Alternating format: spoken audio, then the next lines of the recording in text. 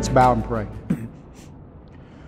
Father, we thank you for the day you give us. We thank you for your love for us that brings us together. Lord, we thank you for the love that we can share with each other. We thank you that we can gather together to pray, to lift up needs of those that we hear about. We continue to pray for Henson and Tony. Lord, the physical needs that Henson needs, Lord, the peace of mind, Lord, the strength to deal with, Lord, his cancer.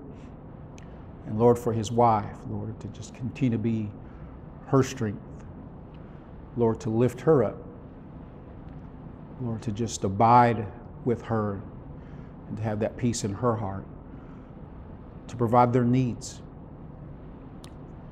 We just thank you that as we have witnessed in the past, Lord, even though we see that there are those who we deeply pray for, we care about, we love, but yet nonetheless, they've walked through that corridor of death. Father, your will is greater than ours, but what they have learned and what they have gained is much. We ask that upon our church family as well, and those that we know. Lord, we ask you to be our guide, our wisdom in what we pray for and ask for in our church, about our church. Not just to have a new building to be proud of, but Father, a place where we can minister more effectively, to minister to our children, our kids, our youth, our adults. Lord, a place that's accessible, Lord, a place that's just worthy of who you are in answering our prayer. We come before you for that. We thank you for all that you do, how you'll bring this about. Lord, we thank you for gathering us here again tonight. May we gain strength from your word, understanding of who we are. In Jesus' name, amen.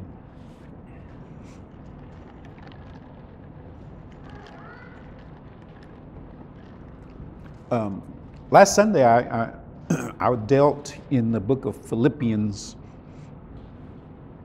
and one of the little phrases that I had talked about was in verse 12, and it says, "But I make every effort to take hold of it."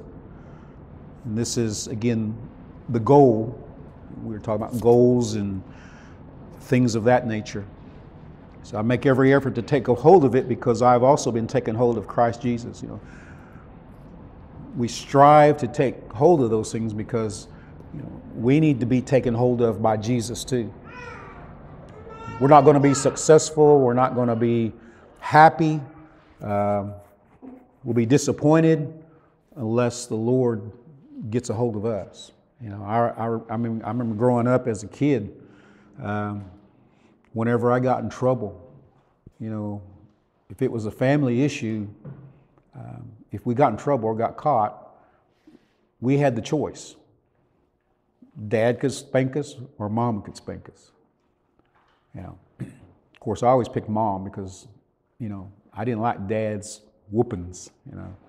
Dad could just give you one whooping and man, it'd last a long time. But Mom's, was, I don't know, because of her heart or whatever, she didn't whoop us as bad, but we know we deserved it. And whenever we got in trouble, we knew Mom or Dad was going to get a hold of us, and we knew the consequences.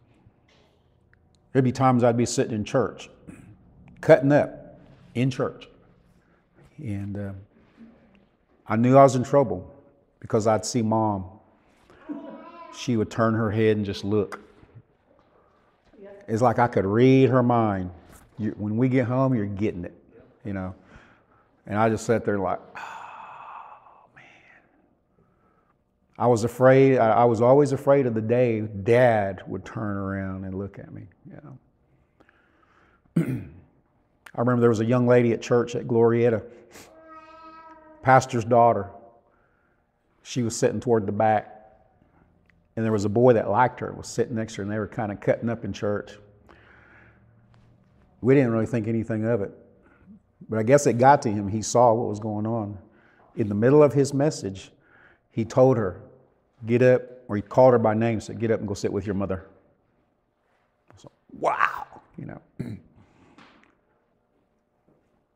But we need to be in a place where we allow God to get a hold of us.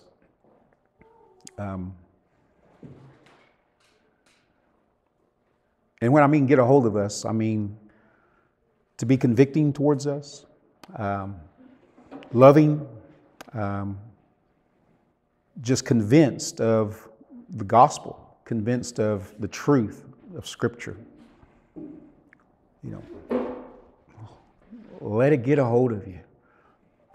The second part of, I didn't have time really to get into the second part, but I want to go through this now just to finish up from Sunday. In verse 14 of Philippians 3, again he says, I pursue as my goal the prize promised by God's heavenly call in Christ Jesus. You know, there have been several books that I've read concerning the call of God upon your life. When I was a young boy, I remember that time when I was thinking about becoming a Christian. I had a lot of questions. You know, I had a lot of things that I thought of. I asked my Sunday school teacher, and I never got a clear answer that satisfied me when I had questions. One of my questions, and one of my first questions I remember asking was, you know, if sinners go to hell, and God knows, you know, and I said, why did God create us anyway? Why did God do all this, knowing that that which He loved would have to go and spend eternity in hell? But she never could answer it, you know. But as I grew older, I began to learn and understand what the Scripture says. I gained this level of satisfaction of knowing that God has a plan for my life. God has a plan for each life, if we'll just but turn to Him. But this gift, this calling, is one that's beyond even mankind's desire to do or to accomplish. I believe it's in the book of Galatians, the first chapter, first few verses.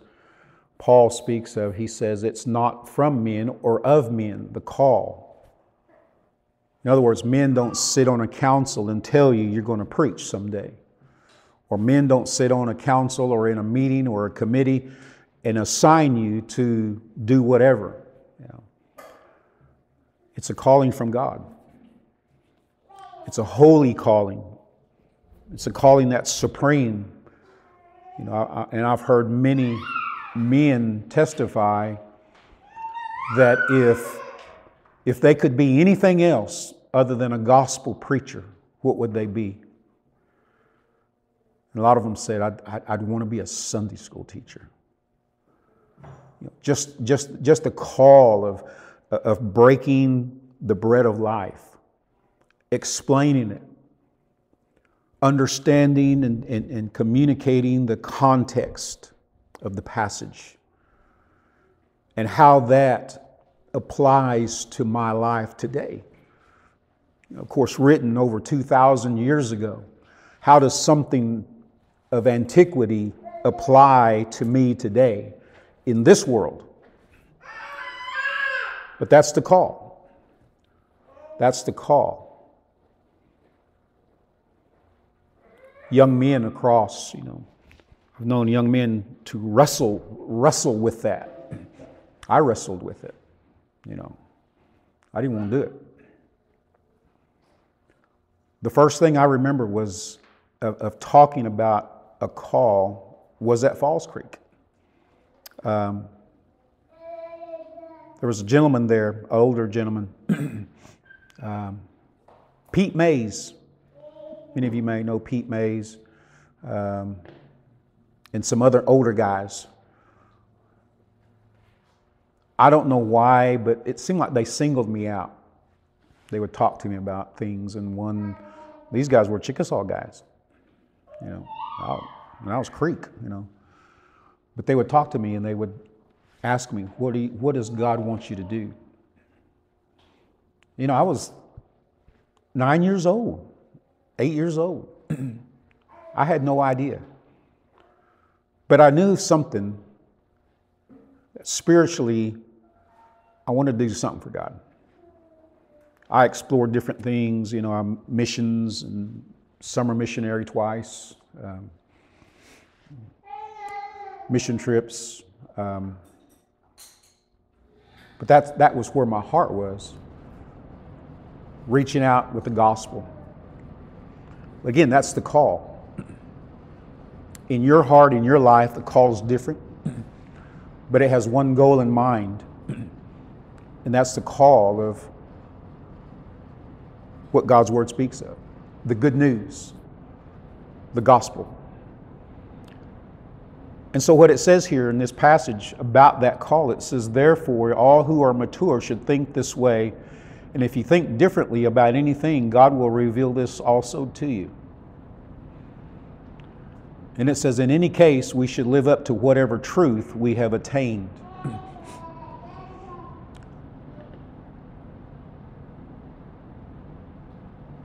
Nowhere if I have a record in heaven, nowhere in my life have I ever been perfect or close. I failed many times.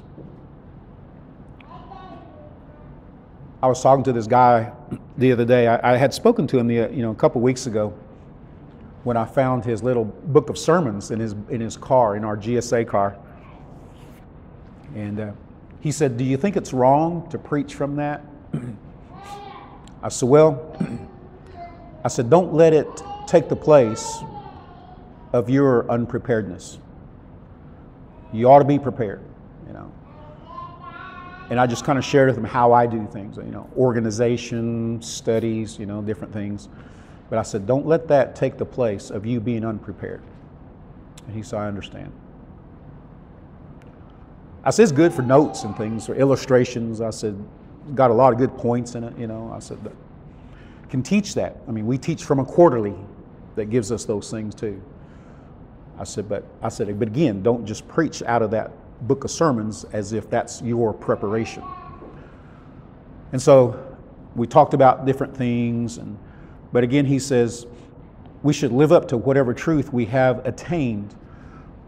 Paul did not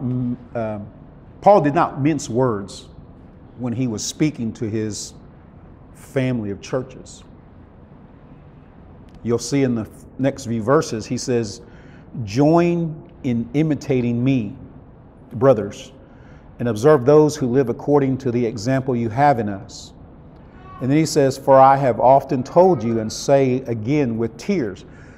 You see, it pained him to the point of not being disgusted with them, but being just in line with what God expects and what God expects from His people.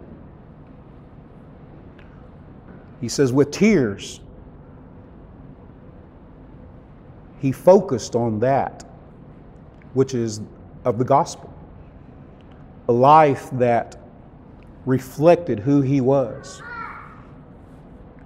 There have been times I've had to change my demeanor. There have been times I've had to change my attitude about things. One was especially starting a new church in Okemah. I was set as a Native American Southern Baptist pastor for many years. went into established church, an established church. But when we started that church in Okemah, we didn't have Baptist people coming to that meeting. We had lost people. We had gay and lesbian people coming to that church, and all sorts. Homeless people, people that just wanted the food. They just wanted to eat. But nonetheless, we ministered. We did have a few ladies in our church that went to a church, and sometimes they would say, "Oh, Brother Randy, do you know who that is?" You know, they'd say, "Oh, they're a couple, lesbian couple. Should we let them in our church?" I said, "Sure, let them stay." But we would, again, just simply preach the truth of the gospel. Never expelled them. You're not welcome here. It changed. I had to change my heart, my demeanor. But simply just preach the gospel. But again, he says, "For I often told you, and now say again with tears, that many live as enemies of the cross of Christ." See, that's where he doesn't mince words. Enemies of the cross of Christ. And what does the cross of Christ represent? What does he say in the Gospels? He says, "Deny yourself. Take up thy cross and follow me." It's a cross of sacrifice. It's a cross of commitment. It's a cross knowing it's going to be tough to work, tough to do. But he says, you have become enemies of the cross of Christ. Now, this is kind of the some of the things that were happening. This is the measure of those who were the enemies of Christ. He says their end is destruction. They have no further recourse. They have no out. They do this, they follow, they become an enemy of Christ or the cross of Christ. And he says their end is destruction. That's their sentence. That's their destination. As religious as they were far from God. As lawful, obedient to the Old Testament ways of the law, they were far from being in relationship to God. And so their sentence was destruction. Notice the second thing, he says their God is their stomach. I've had people ask me, does that mean being too fat? Not really. Because it talks about in the Greek translations that talks about the context of it is dietary laws, Jewish dietary laws. They were so focused on those dietary laws, they would forget the basis of their relationship to God. They were more interested in what was proper and kosher than they were about their relationship to God. Notice the other thing there, it says their glory is in their shame. For a long time I didn't know what that meant. Maybe the shame of their sin, or maybe the shame of their living as enemies. But when you read the context of the passage and the context of the book, it's talking about circumcision.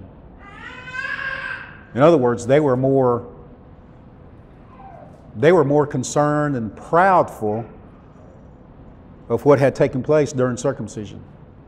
That they would show that, if you know what I mean. They would put that out there, okay?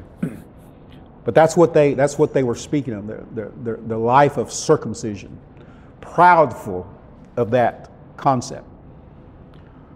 And he says, then it says they are focused on earthly things.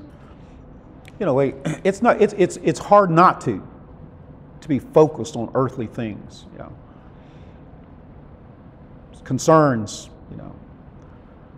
um, what's out there. There's a certain lure of earthly things, you know. And again, when you look at the model that's in the Old Testament, especially in the book of Genesis, I call it the tree account.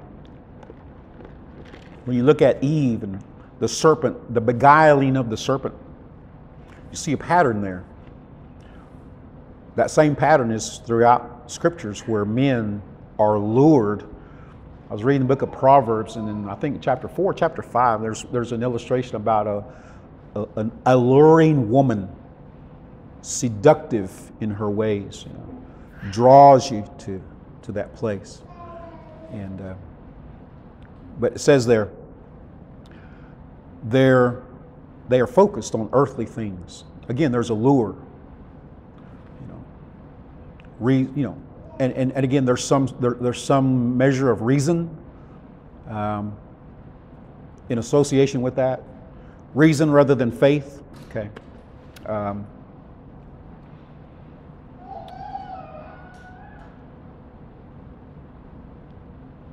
There's probably even the entertaining of truth as archaic truth that's kind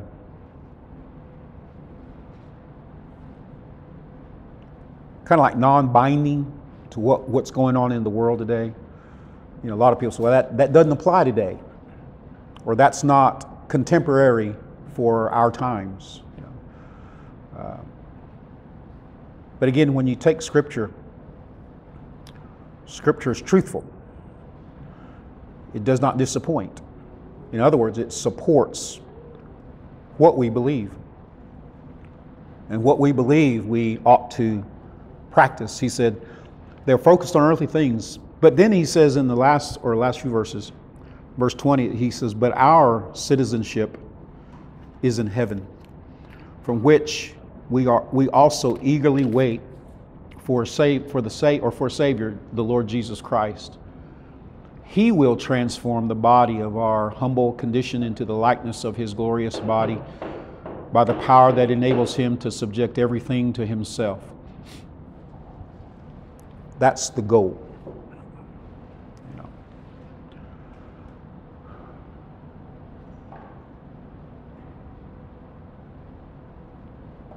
I have never won a prize for being athletic. I'm not that great an athlete. But I can do a lot of things. You know, I've played basketball, football, baseball.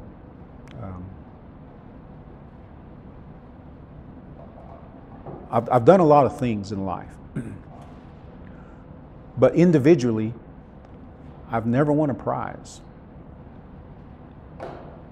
I've never won a gold medal. You know.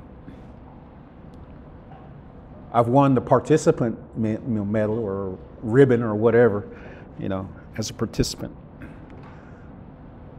I've been on teams that have done that, you know, teams that have won, but nothing individually. I did at one time when I went to Haskell. I met a goal. I went beyond the goal. But there were only 3 people there that saw me do it.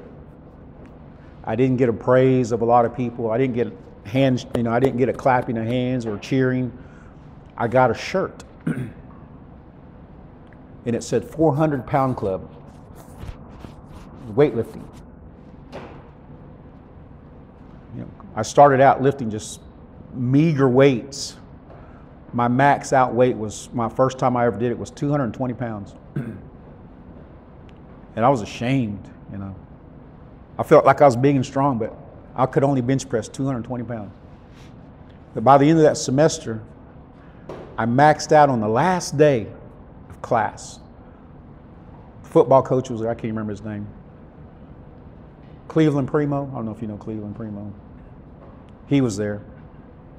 And I had another guy, he was a spotter. And that last day, I felt like I was ready. And I maxed out at 415 pounds on the bench press. I was proud. but nobody saw me, you know. I had record of that shirt. That was my record, you know, of my achievement. But the scriptures tell us in other parts of scripture that, you know, we're going to be surrounded by multiples of witnesses for the life that we live. We're going to be applauded for what we did for Christ.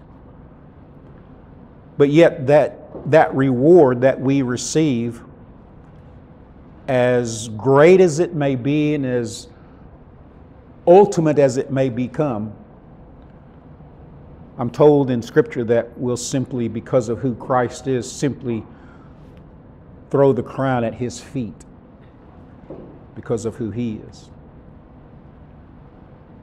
But it says here we are citizens of heaven. We are citizens. Our citizenship, the reason we are who we are is because of what God has done for us. The reason for living is simply because of who He is. And ministry involved is simply because of Him. Goals, setting goals or resolutions or whatever, are good things. Because again, it helps us to want to achieve, to grow. And we ought to grow. Because again, we are citizens of the heavens. Even though we have to live and suffer and work and everything here, there's a place beyond this that some have recently become an experienced citizen. And one day we shall too. So as we goal set, as we resolute in our choices, do things that are spiritually engraving. You see in chapter 4 of this closing of this book, he says, whatever is true, whatever is honorable, whatever is just, whatever is pure, whatever is lovely, whatever is commendable. He says, if there's any praise, dwell on these things. Do what you have learned and received and heard and seen in me.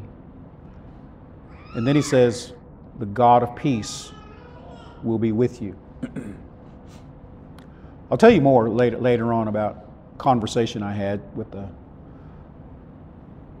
guy at work, but that'll be for another time. I know it's getting late. We got to practice here a little bit.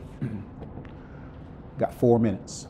So again, I appreciate each and every one of you, and again, I'm just excited about this new year and all the plans that we have, all the thoughts we have, goals to reach, you know, our food sale, Indian taco sales, getting ready for Falls Creek, yard sales, things that we can do together, revivals, all sorts of things. I'm just excited about that. So let's pray. Again, I don't know how many watch. Do you know how many watch on Sunday morning? Does it show any indication of how many? 24? Okay. I'm gonna start hitting them up for offering then. No, I was kidding. I'll put a number. I'll hold a number. Website. But that's good. I'm glad, because I was thinking, well, I hope I got a crowd watching, you know, some days. And I know there's some Alabama guys that watch too. They told me at Falls Creek. So, I really feel like we're in a good place as a church. A good place. So let's keep praying. Let me challenge you to pray even more deeply. Again, emphasizing a resolution to deepen our spiritual walk. Okay? All right. Jeremy, would you dismiss us? Dear Heavenly Father, Lord, as we come together tonight, Lord, in your name, Lord, we give you all the glory. Lord, we thank you for the message, the studies that our pastor gave us through